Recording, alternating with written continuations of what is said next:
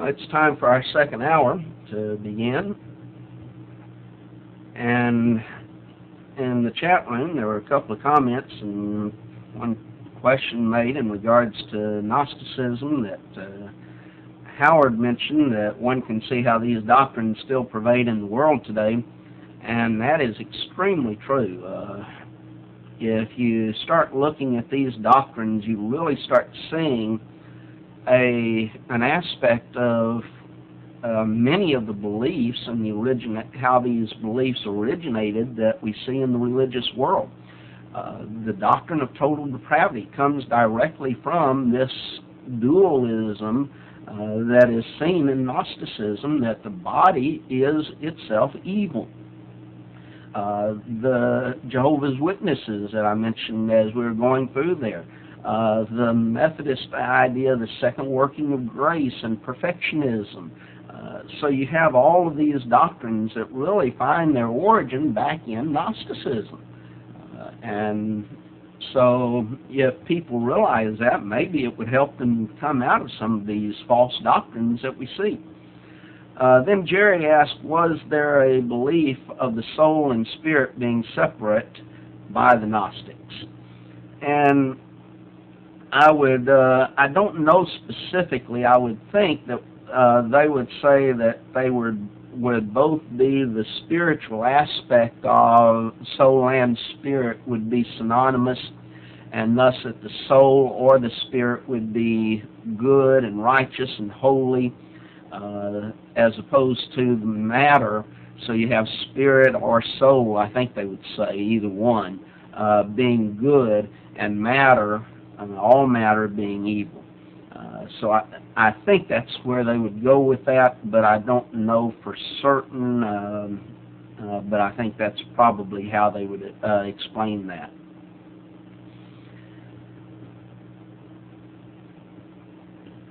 Okay, as we continue in our introduction of John, or 1 John, and really, to a certain extent, that dealing with Gnosticism is necessary for understanding all of John's writings, and with the exception maybe of Revelation, but realizing that he was dealing with that false doctrine in particular.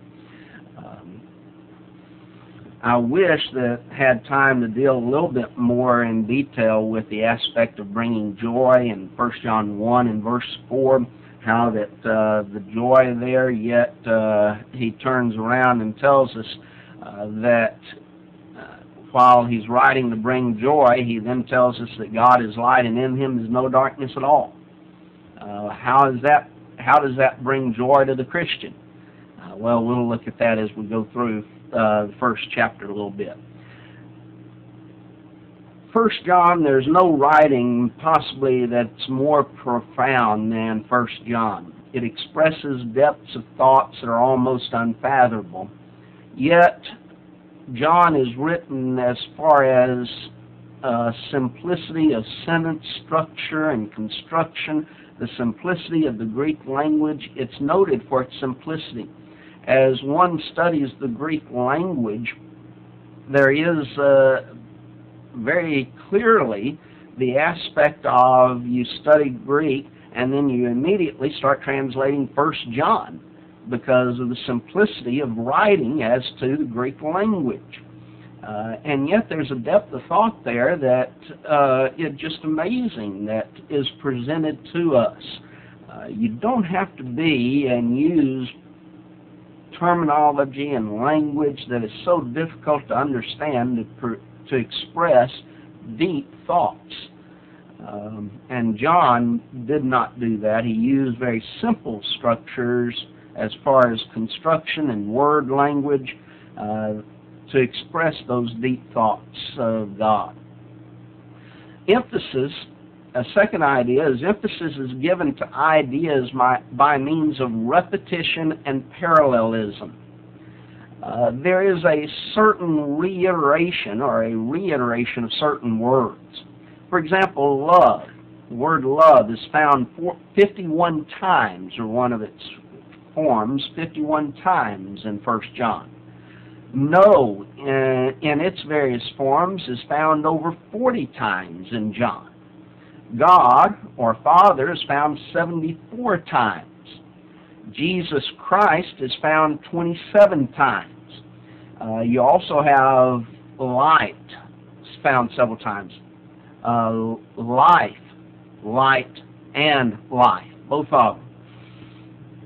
Then there's the parallelism of John. And when we're dealing with the poetry of the Bible, that's what we're dealing with, is parallelism. And there are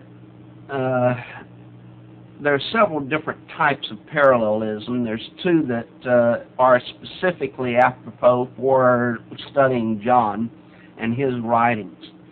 The first would be synthetic parallelism. That is, one line says something, the second line says the same thing. Understand that when we're dealing with the parallelism of the Bible, it's not always simply a line, one line, and then another line like we deal with many times in the poetry of the Bible as far as Old Testament poetry books, Psalm or Proverbs and those books. We talk about lines. Sometimes it is entire sections, and you have a repetition of sections. That's John's writings to a great extent. It is one section says something, then the next section says something else. For example, look at John chapter 2 and verse 11. You see, starting there, but he that hateth his brother is in darkness, and walketh in darkness, and knoweth not whither he goeth, because that darkness hath blinded his eyes. There's a synthetic parallelism there, or a synonymous parallelism, where he is saying the same thing, but synonymous is saying the same thing. Synthetic is adding thoughts to it. Look at chapter 4 and verse 5. They that are of the world, or they are of the world, therefore speak they of the world, and the world heareth them.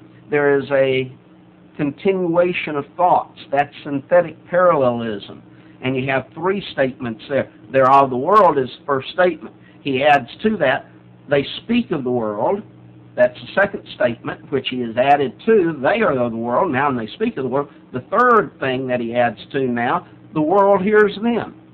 So he's adding thoughts to it. That's synthetic parallelism. You have, on the other hand, antithetic parallelism, where the first line or the first section says something, and then the second says it in the opposite way.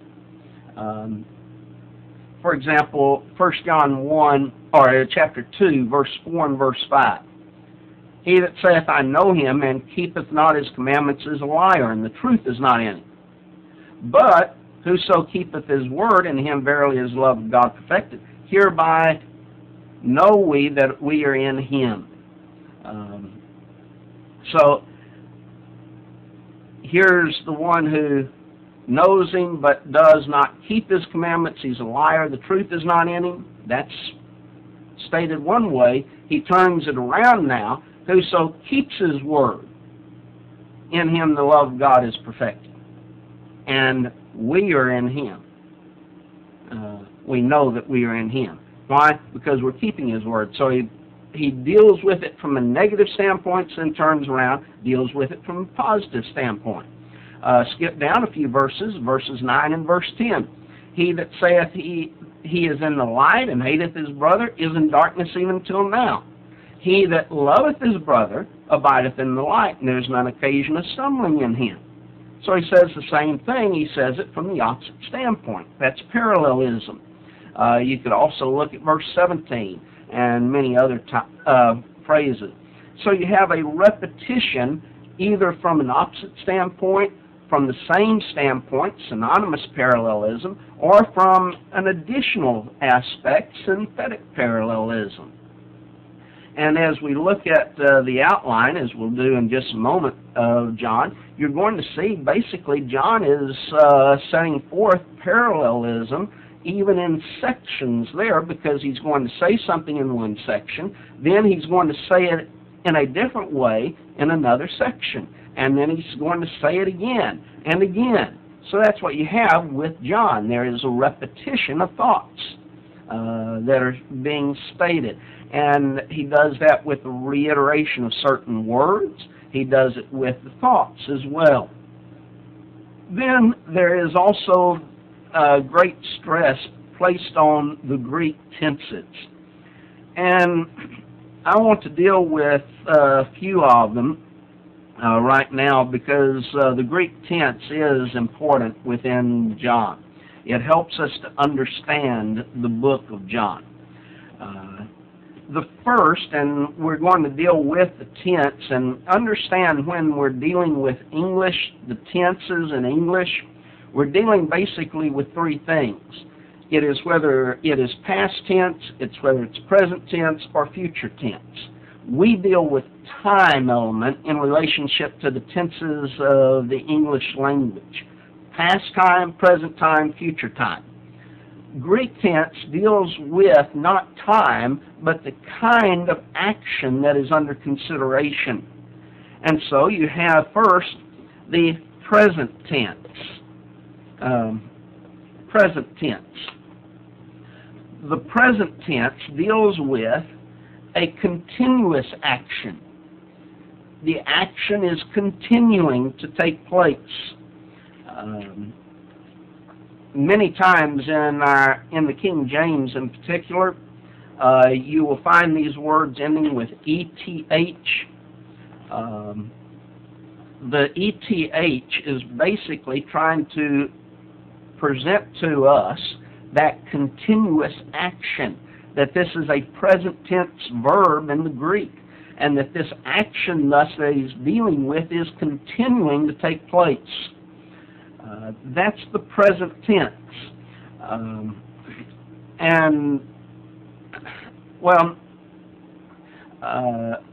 You will recall, for example, in chapter 3, he that saith he is in the light and hateth his brother is in darkness even till now. Hateth is that present tense. He continues to hate his brother. That's one aspect in which you start seeing this, but I was really thinking of another passage, and we'll get to it later on. But the idea of, well, maybe that's why I was in chapter 2 instead of chapter 3. Chapter 3 and verse 9. Whosoever is born of God doth not commit sin. A lot of people have misunderstood that. How in the world can that one who is born of God not commit sin? And they have difficulty understanding it. Very simple when you understand that he's dealing with the continuous action. Whosoever is born of God does not continue to commit sin. In other words, he's not living in sin. Sin is not his way of life. As opposed to, will he commit isolated acts of sin? Yes, but he's not continuing in sin. You would see that in chapter 1 and verse 7. But if we walk in the light as he is in the light, well, walk there is continuous action, present tense. Then we have fellowship one with another, and the blood of Jesus Christ, his Son, cleanseth us from all sin. Cleanseth again, present tense, continues to cleanse us of our sins. So that's present tense. The next tense that we want to at least mention is the aorist tense. The aorist tense deals with, and it's generally referred to as point action. And it is deals more with an isolated act. Sometimes it's referred to as completed action. From the standpoint it is an action that is completed. It's not continuing. but it's completed. It is a point action. Sometimes the Greek tenses are dealt with as far as, for example, a line would be linear action. You have a line that's taking place there. That's continuous action, would be present tense, as opposed to a point would be the aorist tense, a point action that does not continue, so a point action. For example, and if we say that we have no sin, well, he's dealing with point action there, aorist tense. If we say that we never have committed even an isolated act of sin, then we deceive ourselves. The truth is not in us. But there's that point action, aorist tense, that's there. And if you look at chapter 2 and verse 1, we'll get to these a little bit and won't deal with them by a full, complete study of them. But he says, chapter 2 and verse 1, my little children, these things write I unto you, that ye sin not. He uses the aorist tense, point action, that you never commit even an isolated act of sin. If you want to talk about the all-sufficiency of the Bible, that's a good passage that deals with it. I'm writing, John says, so that you will never commit even one isolated act, point action sin. Yet, if any man sin, that again, point action, we have an advocate with the Father, Jesus Christ the righteous. He's already stated, if anyone says he never commits even an isolated act of sin, he is a liar, the truth is not in him. But he's writing so that we will not commit even an isolated act of sin. Well, that's aorist tense. Another tense is the perfect tense. The perfect tense. This is, and if you're dealing with it in a line or point, you have a point out here with a line going from it. So it is a completed action with continuous results. So it's continuous results here. And you could say, for example, Christ died for our sins. That is, there's that completed act, his death, but the results of that death are even valid today and are useful today. His blood still cleanses us from our sin. Past action or completed action, a point action with a continuing result. Then the imperfect is the other one that we want to deal with, and there's actually other tenses in the Greek. I'm not trying to be complete, but I'm trying to deal with the ones that we would see primarily in John. The imperfect is a linear action, a line, but dealing with in the past, basically. So a linear action in the past. It's a type of action that's in the past, yes, but it's not a point action. It's a continuous action that has taken place in the past. So that would be the imperfect tense. Those would be the Greek tenses, and I have one commentary actually that it's not so much a commentary as it is basically it goes through the entire book and gives you the tense of every verb that's found in the book, because the importance of the Greek tense that's found. And I would encourage you, find some way, whether it's online. I know that there's some Bibles that you can get online that will show you the Greek tense. And pay attention to the Greek tense as you study John. And I say we're not really going to have an opportunity to do that as we study this because of lack of time, but you will find it very helpful in your understanding and to help you understand the book of 1 John. Because there is a great deal of tense, play on tense or play on words as far as the Greek tense is concerned. As we look in the outline of the book, And basically, I'll give you the outline as we go through it so that we won't spend our time just detailing the outline of the book. But it has 5 chapters. There's 105 verses, and it takes about 15 minutes to read. And that is at a very nominal reading rate. Now then, let's go into a study of 1 John with all of this as background and as introduction. In the first 4 verses, we have the introductory statements, the introduction, and that is, Jesus is the Christ, the Son of God, and is the basis for writing. He states that which was from the beginning, which we have heard, which we have seen with our eyes, which we have looked upon, and our hands have handled of the word of life. For the life was manifested, and we have seen it, and bear witness, and show unto you that eternal life, which was with the Father, and was manifested unto us. That which we have seen and heard declare we unto you, that ye also may have fellowship with us. And truly our fellowship is with the Father, and with His Son, Jesus Christ. These things write we unto you, that your joy may be full.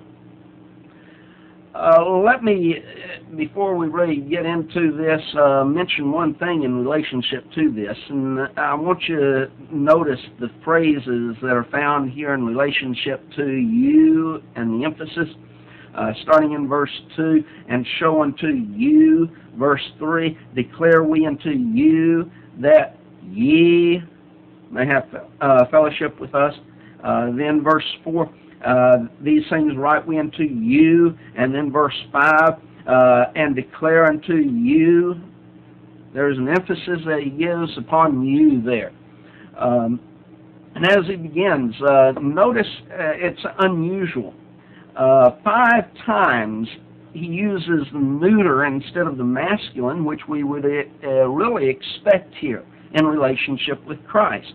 Instead of he who is from the beginning, who we have heard, who we have seen with our eyes, who we have looked upon, and our hands have handled of the word of life, instead of using that masculine phrase or masculine gender, he uses the neuter gender, that which, and which we have heard, which we have seen, which we have looked upon, our hands have handled. The neuter, 5 times in these first few verses, he uses the neuter instead of the masculine. I personally believe that he does that because of the Gnostic view that he's writing to oppose. That he is setting forth, here is something that is actual substance. And thus that which he's dealing with the substance, the physical body of Jesus and that physical nature of Jesus. And he's trying to stress that aspect of it. And so instead of using the masculine, as would be expected in dealing with man, he uses the neuter so that he can express that aspect of, here is that physical nature that we have. And thus, the Christ is that one who is and has a physical body.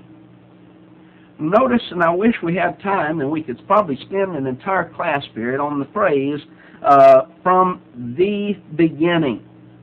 It's the Greek word arche, A-R-C-H-E, if you're spelling it out. Arche.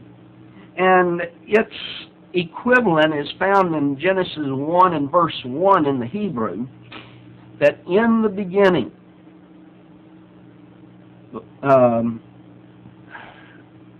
well, I've got John 1 verse 1. In the beginning, God created the heaven and the earth. In the beginning. Same phrase that we would find here in relationship to that. Question, beginning of what? Beginning of everything that we know of. But he uses, and if you go to John 1 and verse 1, in the beginning was the Word was with God, the Word was God. Right? We use that a lot of times in relationship to Jehovah's Witnesses, and we stress the Word was God. I think we miss a great opportunity by the word was. The Word in the beginning was the Word. In the beginning, NRK, was, you have an imperfect tense. Something that was past action, completed. In other words, before time began, before the beginning, you had the Word. That's what he's expressing here, and thus he is dealing with the fact that this one who we felt and we heard, that physical substance existed before the beginning of the world, before time began even. He was in existence. And so John is setting forth the very eternal nature of this being which they felt and heard and saw and looked upon, and all of that. The apostles did all this to what? That one who was in existence before the creation of the world, before time began. And so that eternal nature, which would be not matter but spirit, is that one who also has that physical makeup of a body. And so he is showing that Jesus is the Christ. There is no distinction between them, as the Gnostics tried to make it appear, that he is both eternal and he has a physical body. There's not that dichotomy that the Gnostic tried to present. And he says, we, the apostles, we saw him, we heard him, we felt him, we looked upon him, our hands handled him. He had a physical body. And we're bearing witness of it. He was with the Father. He was manifested unto us. So there's his eternal nature. He was with the Father. He was with God. But here he is, man is him also. In other words, he was manifested unto us so that we could see him and feel him, and he has that physical body as well as that eternal nature. Jesus the man is Christ the Spirit. There is no distinction that the Gnostic tried to make between the two. They are one and the same. There's no distinction. And we declare him unto you. Why? So that we can have fellowship with God and with man. I guess we could spend the rest of the time dealing with the aspect of fellowship, and the basis of fellowship is found right here. Anytime we start dealing with fellowship, you really almost have to start with 1 John 1, because it is a passage dealing with fellowship. Your fellowship first is with God. How do we have fellowship with God? Well, John is going to set forth how we have fellowship with God, and that is we're going to have to walk in the light. It takes obedience, and we'll see that as we go through John. Then, when we have fellowship with God, we can then have fellowship with one another, with man. And John is dealing specifically with the apostles, those who are declaring these things unto you. Your fellowship is with us and with the Father and his Son, Jesus Christ.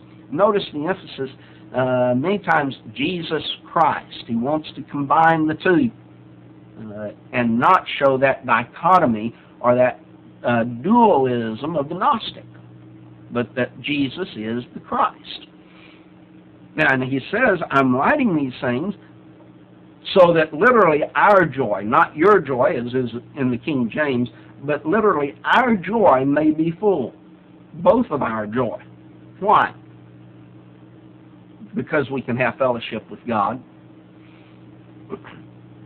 So, verses 1 through 4, we have the introduction. And in that, and I didn't copy this into the chat room, so I'll do that now, verses 1 through 4 of chapter 1. The introduction: Jesus is the Christ, the Son of God, and then he gives a basis for writing.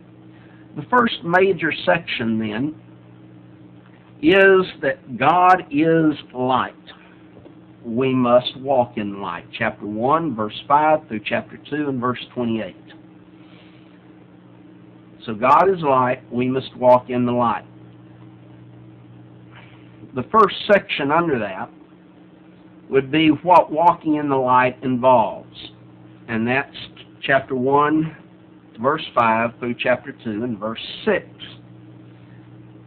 And the first section under that, walking in the light, involves fellowship with God and with the brethren. Chapter 1, verses 5 through 7. And he sets forth, beginning on that, well, let's read those verses. This then is a message which we have heard of him, and declare unto you that God is light, and in him is no darkness at all. If we say we have fellowship with him and walk in darkness, we lie and do not the truth. But if we walk in the light as he is in the light, we have fellowship one with another, and the blood of Jesus Christ his Son cleanseth us from all sin. Fellowship with God and with the brethren. And he sets forth, and again, remember, he's writing so that our joy might be complete. And he begins by saying God is without sin. How in the world does that bring joy to the Christian? To think, here I am, and I realize I commit sin. I know that I commit sin. And here's God without sin. How in the world can that bring joy to me? If anything, that would bring unhappiness. It would bring the opposite aspect of joy. And yet John is saying, I'm writing so your joy will be complete. And now then, God is without sin. In him is no darkness at all. And we start seeing the very holy nature of God. I think, and I might be wrong about this, but it's my opinion, that really the basic nature of God is that of holiness, and that's what's presented in the Scriptures. When Isaiah sees the God, he sees the seraphim crying out, holy, holy, holy. Isaiah the 6th chapter. In Revelation the 4th chapter, in this scene of God, there's again those crying out, holy, holy, holy. The holy nature of God is the very basic nature of God. And things come from that holy nature of God. But what we're saying when we talk about the holy nature of God is the fact that God is light and there is no darkness at all in him. In other words, God cannot be associated with sin. Habakkuk 1 and verse 13 says that thou art of pure eyes and behold iniquity, and canst not look upon sin. God is separate from sin. He is without sin. And here, in relationship to, and again we see the antithetic parallelism. God is light, in him is no darkness at all. So you see light contrasted with darkness. John uses there in the latter phrase, there is no darkness at all, or in him is no darkness at all. He uses a double negative. It's improper in English, but it's very proper in Greek because it is something that gives emphasis to. He is giving emphasis to the fact that there is absolutely no spot of darkness in God. No, not any, is the way we might say. There's no darkness in God, no, not any, might be the way in which we would express it, that double negative, to give emphasis to, not any darkness in him. He is total light, total purity. Now then, if we walk in sin, then we do not have fellowship with God. If we claim to have fellowship with God, and we live in sin, then he says we're liars. We do not the truth. We're not living, and we do not have fellowship with God or with the brethren if we live in sin. Now, and again, notice the Gnostic aspect of this, because these Epicureans and libertines, antinomians, said, go ahead and live like you want to. Allow the body to continue to do whatever it wants to, and through knowledge we're going to have fellowship with God anyway, even though the body's living in sin. Now, John is combating that idea. No, you're not going to have fellowship with God if you're walking in darkness. And he uses here continuous action, the present tense. If we continue to have fellowship with Him, or if we say we continue to have fellowship with Him, and we continue to walk in darkness, present tense. We continue to lie, present tense. And we do not the truth, present tense. Continue not to do the truth. But if we walk in the light, there's that aspect now setting forth again, the antithetic parallelism. If we say that we have fellowship with God and walk in darkness, we're liars. We're not doing the truth. We don't have fellowship with Him. But if we walk in the light, continuous action, continue to walk in the light, then we have fellowship, or as He is in the light, and that is, again, continuous action, present tense, is there in the light. We continue to have fellowship one with another, and the blood of Jesus Christ, His Son, cleanseth us, continuous action, of all sin. Let me deal with one aspect of the false doctrine that we hear today, sometimes referred to as an umbrella of grace and other terms such as that.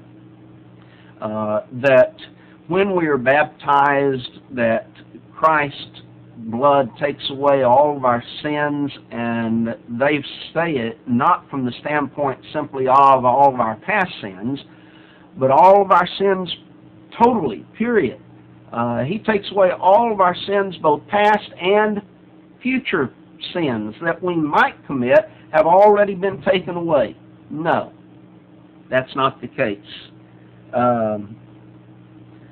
Our past sins have, when we repent of them, of course, but those sins, if we commit isolated acts of sin, as long as we're walking in the light, then Christ's blood will take away those sins. That's what He's setting forth here. As long as our lifestyle is that of walking in the light. And let me make it a distinction here also between something that we hear a lot of times, well, we're nothing but sinners. Well, that's not the case. Christian is not a sinner. He will commit isolated acts of sin, verses 8 through 10, and that gets that next section, a consciousness of sin. But a Christian, while there is a consciousness of sin, he does not continue in sin. He's not living a lifestyle of sin. He's dealing with point-action sin. Yes, he will commit point-action sin. So let's look, verses 8 through 10. If we say that we have no sin, we deceive ourselves, and the truth is not in us. If we confess our sins, He is faithful and just to forgive us our sins and to cleanse us from all unrighteousness. If we say that we have not sinned, we make Him a liar, and His word is not in us. He uses both the aorist and the present tenses here. If we say that we have no sin, point action, aorist tense. If we say that we never commit even an isolated act of sin, well, he sets forth four things. Number one, we deceive ourselves. Number two, the truth is not in us. Number three, we make God a liar. And number four, God's word is not in us. Now then, we've deceived ourselves because we do all commit isolated acts of sin. The Christian is not walking in sin. His lifestyle is not sin. But he still will commit those isolated acts of sin. There is a distinction between someone who is a sinner, that is, someone who's living a lifestyle of sin, and someone who is living a lifestyle of righteousness, and yet will, even in that lifestyle of righteousness, occasionally fall and stumble and commit an isolated act of sin. Now, the two aspects are what John is dealing with. if we have fellowship with God, and to have fellowship with God, we have to have a lifestyle where we do not commit sin, where we are not living in sin, but we are living in righteousness. But in living in righteousness, there will be times in which we will occasionally fall and stumble and commit an isolated act of sin. Now then, if we should, though, claim that we never commit an isolated act of sin. Now then, again, go back to the Gnostic view. Gnostic view, one of them was that of perfectionism. We don't commit sin. We are separate from sin. John is saying, if you claim that, yet you never commit an isolated act of sin, you're deceived because you do. The truth is not in us. You're making a claim that's false. We make God a liar. Why? Because God has said man has sinned, and man does commit sin. God's Word is not in us. The conclusion of the Scriptures, Galatians 2 and verse 22, is that man has sinned. So there's the four results. If we claim we never have committed even an isolated act of sin. Now then, he sets forth the condition for forgiveness as well. When we sin, that is, make those isolated acts of sin, what happens? We confess our sins. Confess is present tense. We continue to confess our sins. Now, what's confess? Well, we have a word. It literally means to have a word together with. God has said, man has sinned. The conclusion of the Scriptures is that man has sinned. Galatians 3:22. Here, God says man has sinned. Romans 3:23, all have sinned and come short of the glory of God. So there's the conclusion of God. Man has sinned. We have a word together with. That's confession. God says man has sinned. I say I have sinned. So we're having a word together with God. Now, when we continue to have that word together with God, then, in relationship to sin, then God will forgive us. Now, confession of sin, understand, is having a word together with God, but who do we confess to? We make a confession to whoever we have sinned against, and those individuals who thus know the sin. If I sin against Joe Blow out here, and I don't go to someone else way over someplace else and confess to that individual that I sinned against Joe Blow. I go to Joe Blow and I tell him I make a confession of sin in relationship to him because I've sinned against him. And then I go to God because all sin is ultimately against God. Sometimes no one else knows the sin. It might be a sin of attitude, a sin that's been done in secret. In that situation, who do I confess to? I don't confess to man, but I confess to God. I've sinned. I've fallen short of what you wanted within my life, and I'm making it right with God. Sometimes that sin is known to everyone. And in that situation, we then confess to everyone. And it would be, in that sense, a public confession of wrong, that I have sinned.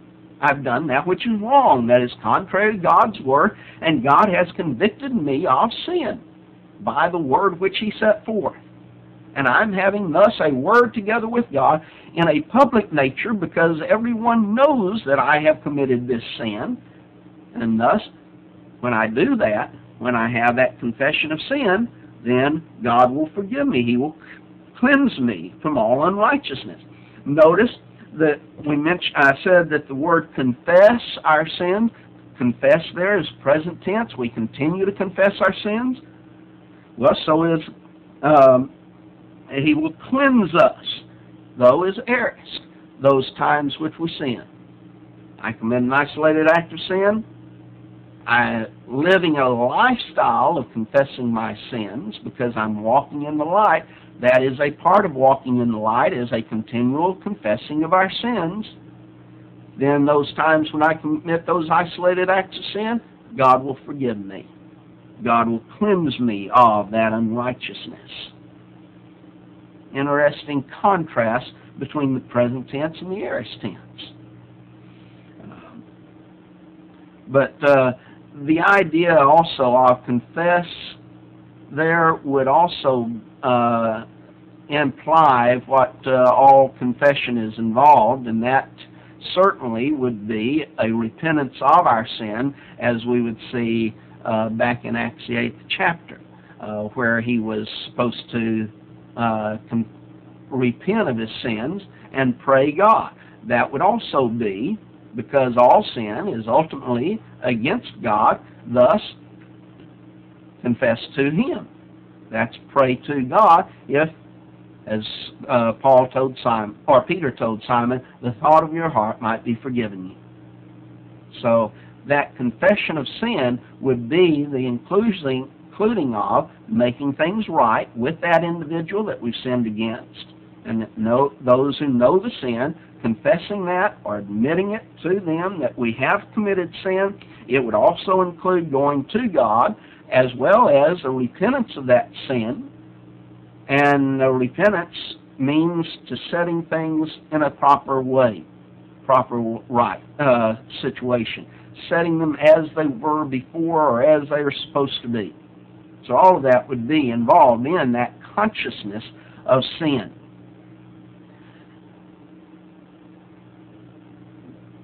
Chapter 2 then, verses 1 through 6, that next section, deals with obedience. Now we're dealing with, again, remember the main heading here is God is light. We must walk in the light. And then what walking in the light involves? Well, first, fellowship with God and with his brother. Second, a consciousness of sin. Now then, third, obedience. Notice he says, my little children, these things write I unto you, that ye sin not.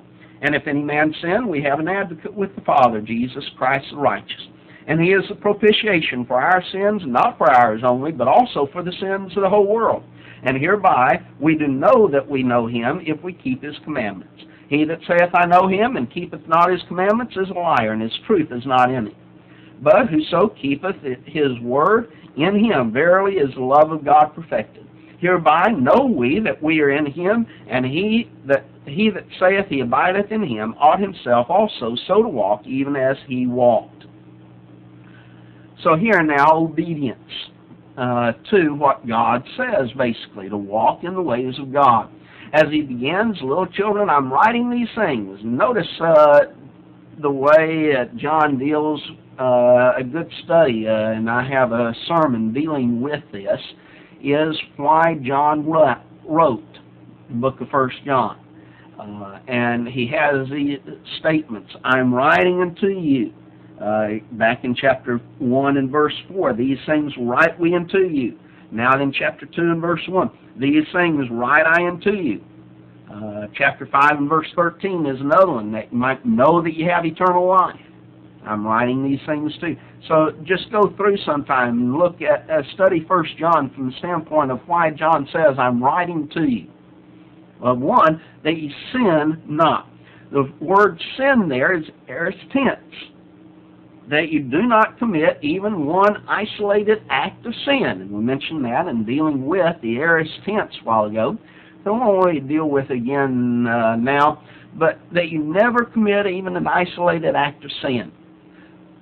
But if we do sin, and there again, if we sin, there again is aorist tense. If we commit even an isolated act of sin, he's not dealing with someone now who's living in sin.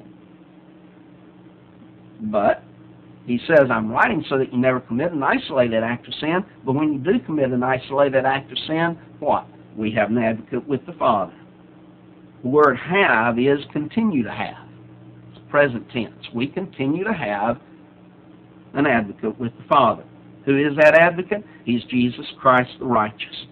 The word advocate, and I think we've studied this word before, so I'll just mention it, is the Greek word parakletos, and it's translated as a comforter, as an encourager, It deals to a certain extent with what we would think of as a lawyer who pleads our case to the Father. That's Jesus Christ, the righteous. Our time's up there, and so we're going to have to end our class at this point in time. As I said, next week I will be traveling, so I'll have to encode the lesson early, and hopefully everything will be good and right, and that these things will be profitable in